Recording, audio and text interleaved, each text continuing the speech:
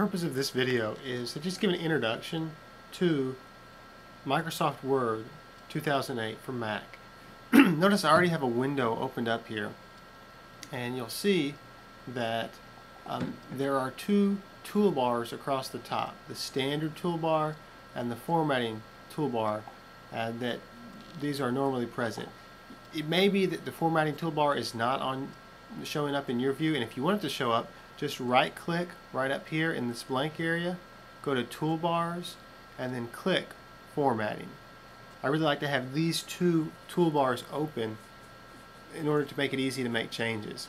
Another really important thing in the Mac version of Office that's different is there's this thing called a Toolbox that contains a lot of the formatting functionality. If you click on that, this little floating window will come up, and you can move it around wherever you want. I like to keep it over here to the right outside the body of the document. There's a lot of really useful stuff on here for doing fonts, for doing styles, for changing the spacing of paragraphs, for adding bullets and numberings, for changing even the document margins. And we'll talk about all of this stuff later. But just be aware that the Toolbox is a really important tool that may not be showing up, but you're probably going to want it to be there to make it easy for you to do lots of changes. Let's just take a quick overview of what's on these toolbars. Notice first there's the New button, which is going to allow us to create a new document. There's the Open button, which will allow us to open an existing document. We can save the document or print the document. There's Undo and Redo buttons, which are really important. They're not enabled right now because I haven't done anything to this document. If I type something in, then I can undo any of that typing.